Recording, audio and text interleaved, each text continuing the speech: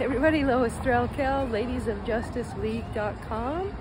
Here we have the Wizard of Oz, Dorothy, the story of it at the Culver Hotel.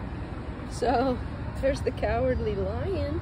So on her way to the Emerald City, Dorothy befriends a scarecrow, a tin man, and a lion.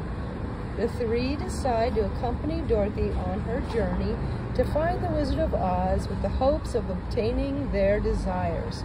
Thanks to Toto, the little dog Toto, they discover the wizard is just a man behind a curtain. Despite the deception, the wizard is able to help them realize they each had what they were looking for all the time.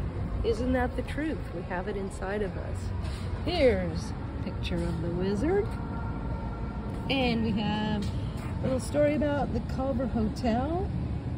It was home to many of the 124 Munchkins during the filming. It is said they slept 3 to a bed horizontally. They were also rumored to have wild shenanigans in the hotel. This was most likely one of the largest gatherings of little people in all of movie history.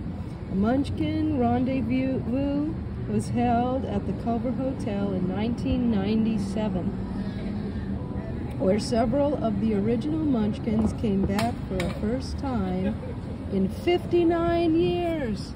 How cool is this? So here's the Culver Hotel.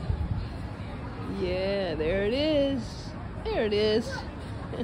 And here's the display with all the history of the Wizard of Oz.